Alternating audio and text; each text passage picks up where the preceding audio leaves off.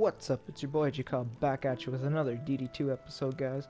In this episode, I'm gonna talk about how I've been gearing up, and hopefully, that's gonna help out lots of other people who, watch this video and play DD2.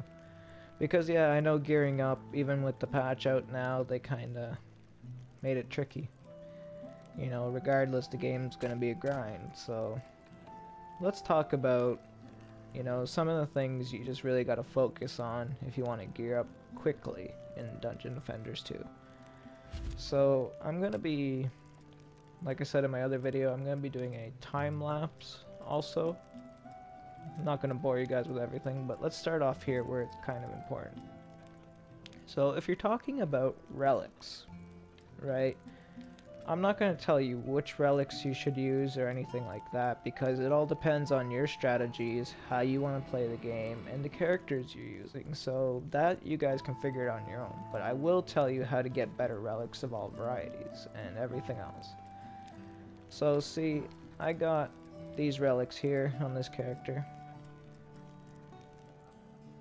Let's see, we gotta figure out what our average number is, and you don't have to be a math genius to do this. Like, I suck at math, but I can still do all this. So we got about, what, 3,500. That's, that's over halfway to 3,500 if you're looking at 3,000 to 3,500, right? That's pretty much over halfway. Now, here we got one that's over that, so that's even better for our average, because I'll get to that in a minute. This one's over the average of 3,500 so far, right? So now we have a competing average, is a way I like to put it. I'm trying to talk too damn fast. There's another one that's close to 3,500. So is that one.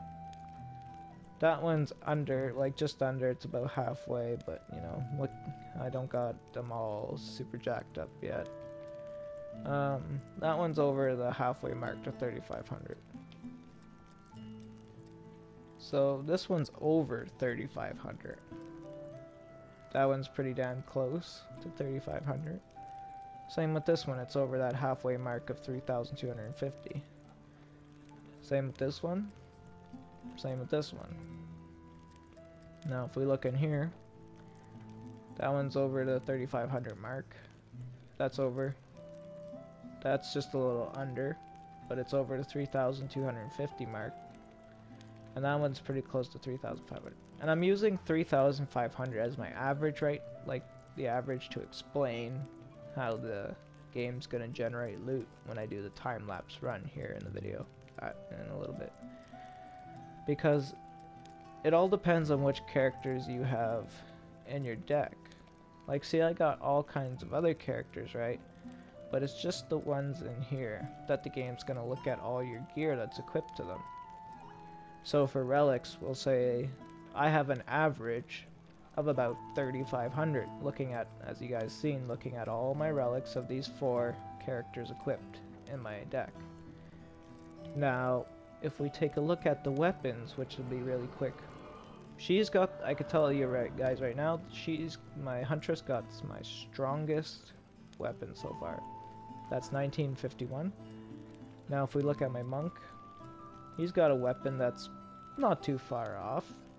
It's about, see, the average is hard to say because of her weapon. So he's like about 100 or 200 under so far. I might as well say around there. Like I said, I'm not the greatest with math. See, her weapon's around the same as the monk's. And then I got this tome here, the Scorched Tome of Molten Brimstone from the Wayfarer after Unholy Catacomb, Unholy Catacombs Incursion. But yeah, I got it to roll with the 1,800, so my average, you might as well say, is about 1,700 for these 4 characters equipped. Okay? Now the average for the armor, if you take a look, it's, let's see, 1221, 1165, 1233.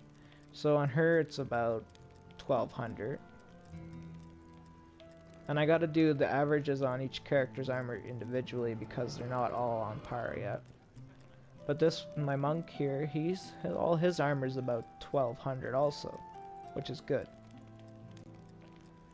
Helps me explain this a little better. See, that's lower, that's 1020. That one's 1053, 1056, so 1052. So this is actually kind of good. This will help me explain something else too. Now, if we look at my Abyss Lord, he's got, you know, close to 1200, over 1200.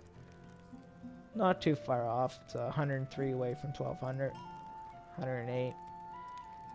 But her right here, she's going, her armor, as far as the armor like drops, you know, the boots, gloves, chest pieces, and the helmets, as far as those armor drops go, when it drops them in the map, she's gonna be the thing that kind of affects it. And what I mean by that is, when something drops, so say if a chest piece drops, if it happens to be close to these values you see here, 1054 or 1056, like basically around the 1050 mark, it's because of her, okay? If it's in a higher range value, say for example like the 1200, you know, area, closer to that, it's going to be because of these three right here, the Abyss Lord, the monk, and my huntress. Now that applies to all this stuff too, okay? So if any relics, doesn't matter whether it's a medallion or those orbs, spheres, whatever you want to call them, the totems, the marks, you know, doesn't matter what it is. It's the value, the main stat value you're looking at. And if that's anything like kind of comparing to what you're seeing, you know, on your current hero deck, then you know that you're getting close to that. But if it's dropping below that and you're not seeing anything higher, maybe you should try going to a higher chaos tier, if you're in chaos tiers, that is. If you're not in the chaos tiers yet, well, maybe you should try, like, you know, I don't know, if you're still in campaign, that is, maybe hard mode would be a good suggestion. But yeah, looking at these values, right, we're gonna take that, all that, we're gonna go into a chaos match. Right now I'm grinding Chaos 4, guys. I don't have a truly sound strategy for it. Whoa, that was a crazy leg spike. I don't have a truly sound strategy that I feel comfortable, you know, showing everybody on YouTube, that, you know, if they're gonna try it, you know, I want it to be helpful, even if it doesn't succeed the first time. I want it to help them succeed later on and make it a little easier for the grind. So we're gonna go into a private game, hopefully get a good match, and I will see you guys there. Here we are at the throne room. Well, Assault on Throne Room. And yeah, I've done this map, so I do have an actually decent strategy I'd like to showcase. So this is kind of killing two birds with one stone. Well, it's actually killing the strategy showcase, and I got two quests I need to do for this one, so yeah, it works out just nice. So I'll show you guys, I'll set everything up, and then I will get to the explaining on why I chose this strategy. Because some people might think, well, like, that's kind of crazy, you know? Crazy's my style, though. It works for me.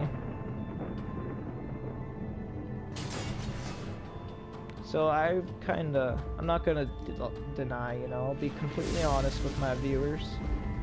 I rely on these Maw of the Earth Drakes when it comes to the maps, you know.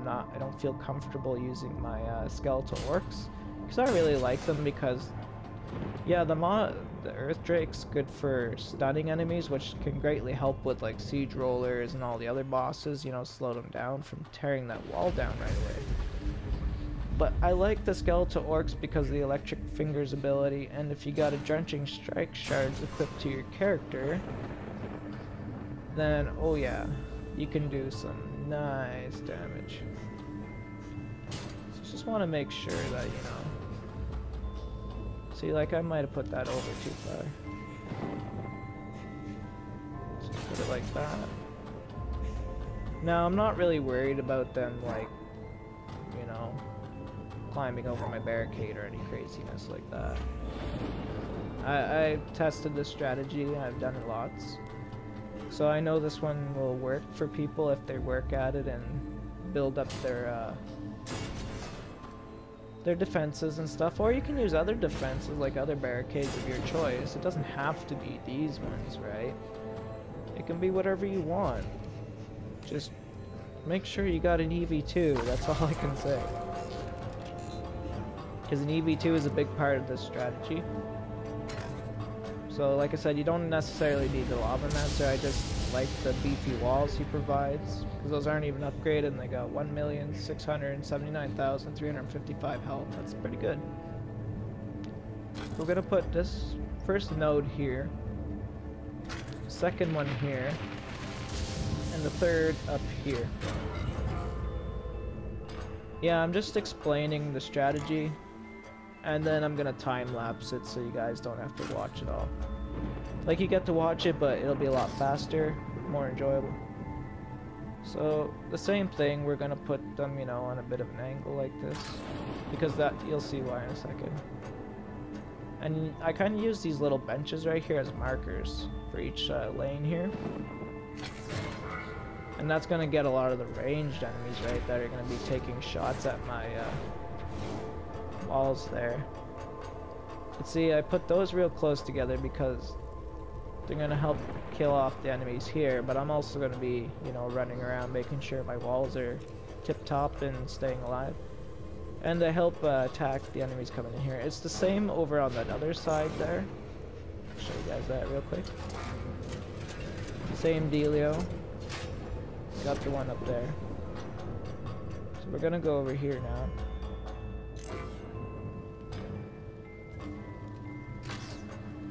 I'm gonna put these ones about right about there. Same thing, except this one's gonna go on a bit of an angle. And this one's gonna go right about here. And that way they got, you know, double protection too.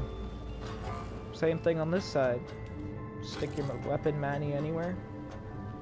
Put the nodes not too far away, because even with deadly strikes in this relic equipped to this one, it yeah, it doesn't really reach too much further, but it's still pretty damn good if you ask me, because it covers them. Now, if you remember, guys, I had this character, I had the Dryad here, and I'm gonna keep her in there because this is gonna help to show you for the comparison. And I'm also gonna use some of her defenses, believe it or not. The first things first, I got to put a world tree. It's complete. I wish I had a deadly strike shard in this. I don't got too much goodies for her world tree yet, but I will get them. I got a shielding guard because it is a barricade, you know, so I figured, and health pylon because sometimes I place these world trees really close to these, and but yeah, when I get world tree McBufferson, whenever I do obtain that shard, I'll definitely be putting that in there, and I'll be probably putting a deadly strike shard in there for sure to increase this range. Now, I tried a couple different things. I tried slimes on this, I tried bees. They all work. So far though, my favorite's the bees, because I do have a deadly strike shard in this, and look at the range on that. You see the little line over there? Like, way over there. So we're gonna put this one right there.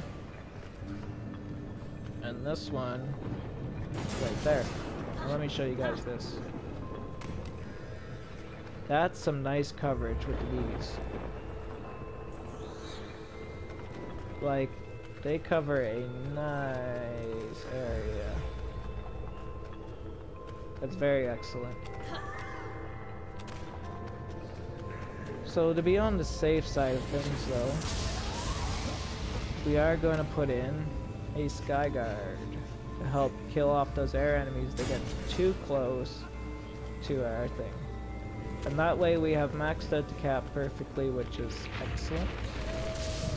Now, normally I would upgrade stuff, but with this strategy, yeah, it kind of leaves me with just enough DU for wall repairs. So I will get started now, and I'll begin the time lapse, and then I will see you guys after time lapse, which will be after the last wave and everything's dead.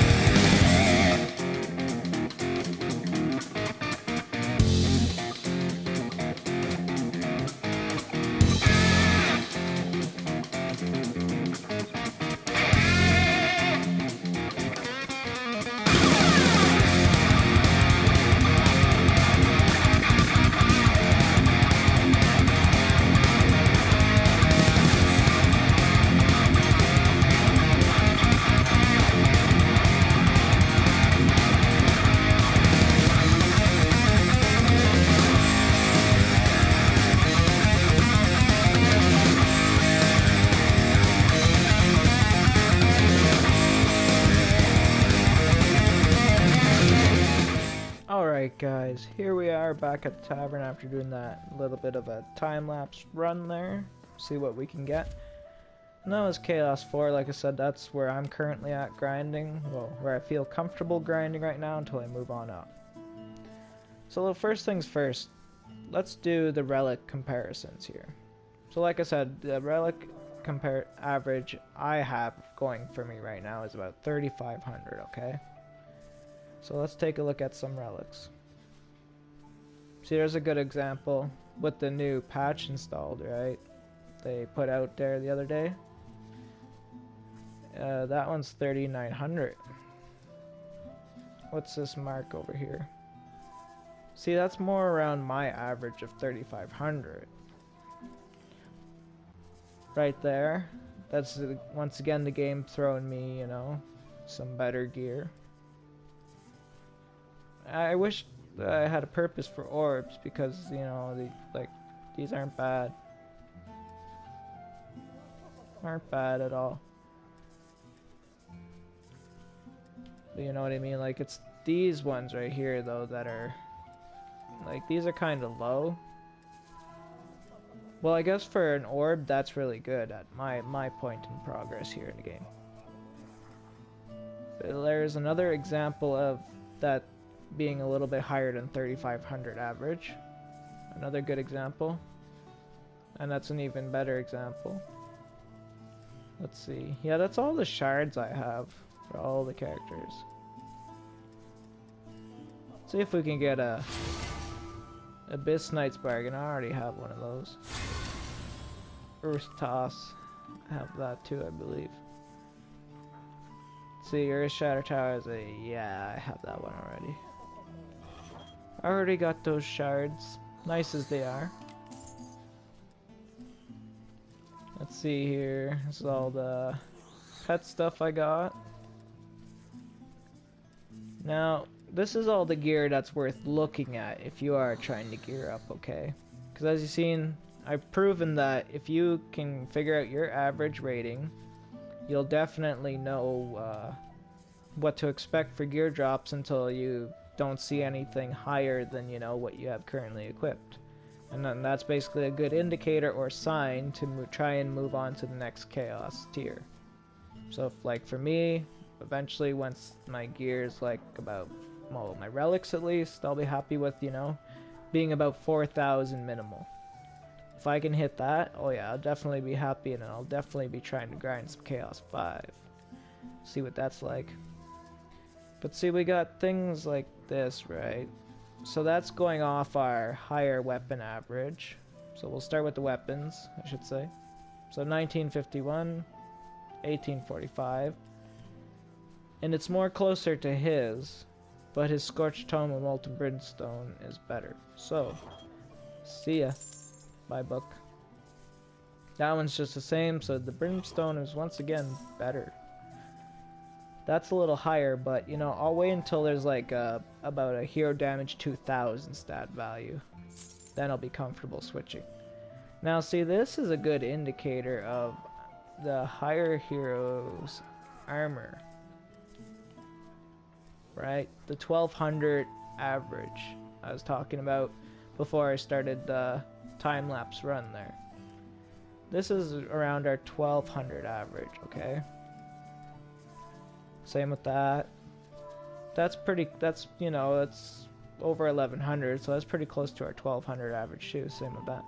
So this is the game basically evaluating those 4 heroes I have equipped in my deck right now. And for as far as, you know, armor goes. And it's looking at the average value, right? And it sees there's an average value of around 1200.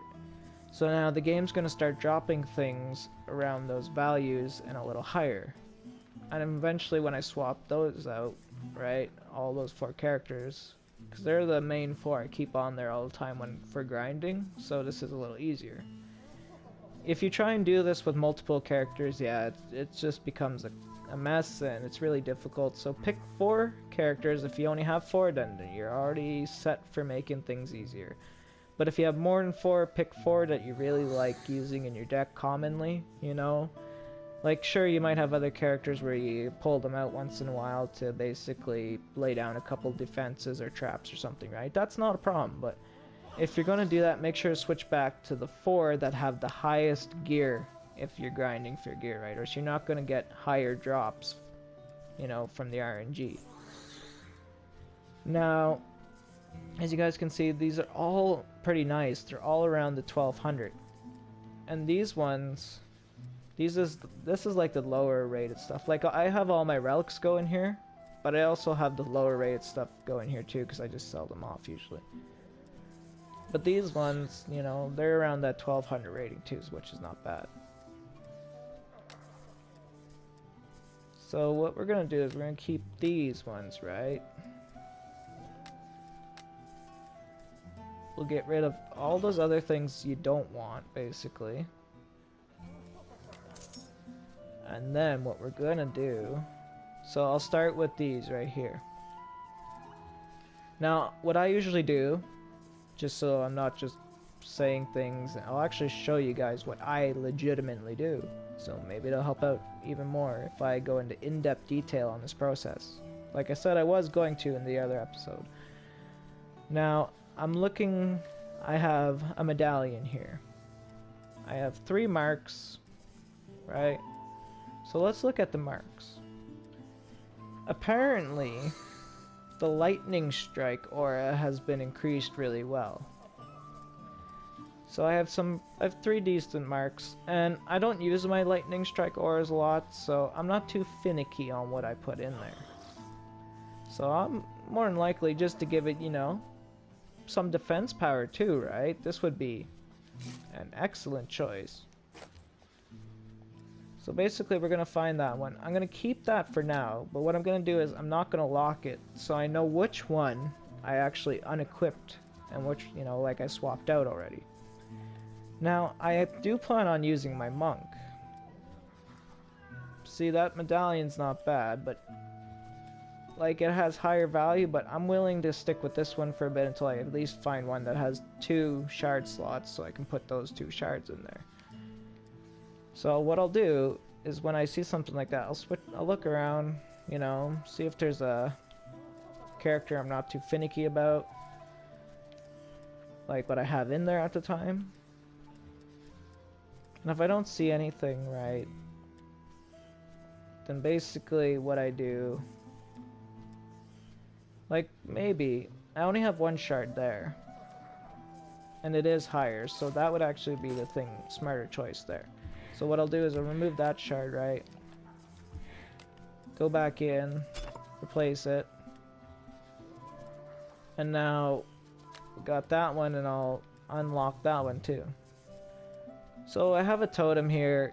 Yeah, it has higher stat value, but it doesn't have any shard slots, so I don't like that.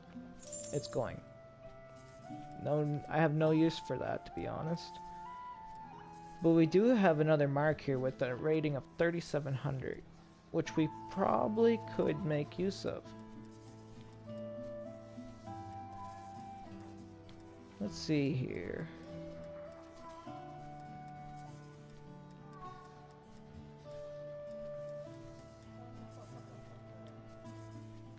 $3,741. So like even that's a bit of an upgrade, right? And that'll help increase our average by that little bit. So now that's my example for everyone of a, you know, when it comes to looking at the relics. Like, you don't have to stop after every match and look and do this. Just do it like every 3 or 4 on, you know, get used to that pattern. And more than likely, you'll see big improvement in a short amount of time when you're grinding in this game. Now let's go check out that armor, and I'll show you some good examples here. So remember, guys, I was saying that she's kind of the negative here. She's not like a negative character, but her average rating for her armor, you know, her gear here, is kind of a negative influence on the overall average rating of the 4 heroes in my deck. So now I get to remedy that. So first thing what I'm going to look at is I'm going to have her, you know, like, you know, highlighted, just so it's the game's going to compare the loot with that character. Now I'll look at the boots, and I'll remember the highest stat value, 1210. And I'll just look through the boots. Oh, there's a higher value, 1259. So that's the highest value, right? And then I'll usually look over, see what shards I do currently have slotted into the character's art gear. And I'll say, okay, so in this case, it's a 2 shard, right? Like, they both have 2 shard slots, it's not a problem. So I'll just quickly, unslot that. I'll bounce over to this one. Go up here. And it highlights the one you recently took out. So it's real easy to do this quickly and efficiently. So everything we swap on this character, keep in mind, is going to be a massive improvement compared to what she currently has. So we just did her boots, right? Now we're just going to ignore the boots, look at the gloves. 1243, 1213, 1202. So even if this wasn't, epic rarity, or mythical, whatever you guys want to call it, this would be the overall better choice. So we're going to swap that out. And if there's multiple shards, just go to unequip all and make it quicker. So you don't want to spend a whole lot of time doing this stuff if you're grinding, right? So we put our Shroom Bloom shard back in, Shroom Doom shard back in. And since there's a third slot, if we really wanted to, we could give her a construction shard. And then, max it out later on. So, now so far, let's look at what we improved. Like, right there, that's a massive improvement, right? 1259, 1243 compared to 1053, 1020. So now let's look at the headpiece. There's 1194, but that's the only one. But still, that's a massive improvement. We'll take it. And we're gonna once again quickly bounce back and forth, do the swapping out here. And now the last thing for her upgrades is the chest piece, which this one, like, I don't even care what the other substats are. I'm looking at the main stat at top, just so everyone knows. Sure, like, this one has hero crit damage and hero health. This one has ability power and hero health. But the thing is, you gotta keep in mind, guys, is when you're trying to grind in Dungeon Defenders 2, and this is the most important thing I can say in this video, you have to keep in mind that until you get to Chaos 7, you can't be overly finicky or picky about those substats. You just want to look at that higher primary stat value at the top, because that's what the average RNG is based on for when you get gear drops. So if, like I said, if the hero health can be whatever, the ability power can be whatever on these two pieces, like the hero crit damage too, as you guys see there. But it doesn't matter, it's that top value, that 1188 for armor there, that's what you're going to be looking at. And that applies to, when you're looking at shards, it's that top stat value. Same thing when it comes to weapons, doesn't matter if it's a sword or a shield, a bow, a staff for the apprentice, a dagger for the mystic. It doesn't matter, okay? It doesn't matter what weapon, you just look at that top stat value. And I'll even give you guys a good example real quick here of what I mean by. So we'll look at one of my 2 squires I have. I made 2 just for the purpose of, the patch, and I wanted a tanky like squire. And he has that awesome kitty cat, that one-of-a-kind Purrville. And I got this thing beast at 60 out of 60. I just gotta work on the affection. And yeah, it has some pretty good storm damage. And I don't know if this is a special pet ability for it, but I like it. Now, if we look on him, right, he has no shield. But I do have a shield equipped on him. Now, a shield has an armor stat value at the top. And that's the one you keep in mind if you like using the squire, as your main builder / DPS character, whatever the case may be. When it comes to swords and shields, guys, it's basically the same concept. You're looking at that top stat value, and that's the only thing you're keeping in mind when you're trying to figure out your average. So like I said, we'll go back here. We'll quickly swap that around.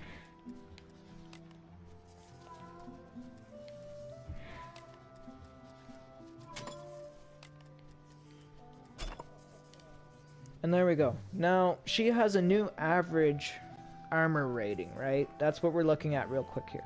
She has a new average armor rating of 1200, you might as well say. And that, along with all the other characters, is once again, like I said earlier, is going to greatly improve your gear drops, even if it's just by a little. Now with that patch, it's really going to make a difference. As you guys seen, like, and if anybody's wondering what I just get rid of all this. I only do one character at a time when it comes to the armor, okay? When it comes to relics and stuff, you know, I'll look at all the 4 characters I have equipped. But when it comes to armor, I'll only do one at a time because it's just too confusing if you try and, you know, swap this and swap that. But if you can do it, more power to you. I'm not saying it's impossible. It's just, you know, a suggestion from me. But yeah, other than that, I don't really know what I could, what would be good to mention with this stuff for trying to get better gear drops when grinding. Like I said, the most important thing, pick four heroes. If you already only have 4, well then, like I said, you don't gotta worry about it. But if you have more than 4, like I do, you know what I mean? It's kind of best just to pick 4 to keep working on the gear until you get to Chaos 7, right? And you max out those 4 characters, because then at least from there you can start maxing out other characters' gear and getting the better drops right then and there, instead of having to constantly switch out more than 4. Because could you imagine if I kept switching out more than 4, like all these characters? That'd be madness. That's just crazy. There's no point. I might as well just, you know, like I said, work on these 4 until I get to Chaos 7, and then consider, you know, working on all these other characters, you know, like, I really want my EV2 to be a powerful DPS character, but as you guys can see, she doesn't got really, she only, like, I really only focus on her relics, right, because I use the proton beams, I use the reflect beams, I do use the buff beams sometimes, not all the time, and I really use those weapon manis a lot, because those things are epic.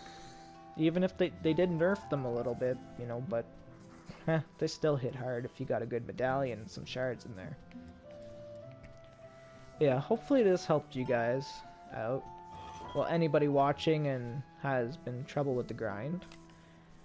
Alright, like, this is, you know, in my eyes, a better explanation than what Juice Bags did, because he went really complicated with it, and he said focus on this and focus on that, but the way I just pretty much explained it to everyone is that you only gotta focus on one thing. You can't be too finicky, and, you know, just kind of try to focus on the blue rated gear the most, you know what I mean?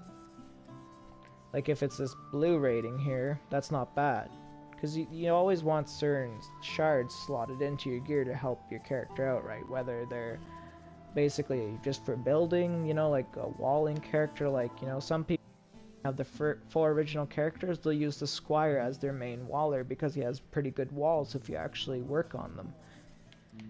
Like, for example, I have him set up to be my waller.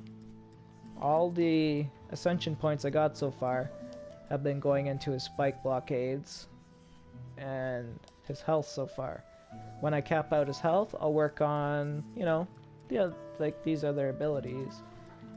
But these are the 2 things I'm working on right now. But I'll show you guys this real quick. He's my waller, right? And Zoro, I called him Zoro because I like the anime One Piece, if anybody knows about that. And Zoro's pretty badass. He can do the projected slash, no problem. But yeah, Zoro is more of the other defenses, like the cannonball, you know, what the hell is it there? I'll just show you guys. The ballista. That thing is gonna get all antsy and start shooting stuff. Yeah, I thought this pet ability was pretty cool. Big boulder that rolls over everything. And I got him set up for the training dummies too. Now, Tank here, he's rocking the new legendary kitty. And he's got a little bit of mixture between, you know, that new skin customization you can get for free for the Squire right now. And I got a little bit of other things, you know, like that you can just get from... I'll show you where I got the other customization pieces. Things you can buy, like, unlock through these stuff. So, anyways, like I said, to the main point before I end this video. He's my Waller. Okay? And that's like 700, that's 705,000. And that's with just sharpened spikes and defense critical damage. I don't have an extra fortification shard yet to put in there. So that's pretty damn impressive if you ask me. You know what I mean? Like, I cannot complain about that. If I had a fortification shard, these would be just awesome. And yeah, this little kitty ability, short fuse, it's pretty cool. That leaves like, what does it do here? Short fuse. Piercing orb deals 600% storm hero damage and 200% storm hero damage per second for 6 seconds. Cooldown is 1 minute. But, you know, it's pretty good if you ask me. I like that. And he shoots little gold rockets too, which is pretty fancy. He's an awesome little kitty cat. So hopefully you guys enjoyed this. You know, basically my explanation and in-depth tutorial on how to get better gear grinding. Hopefully it helps everyone out there. And I will see you guys in the next episode when I have a really surefire way strategy for most of the Chaos 4 maps. I hope everyone has an amazing day out there.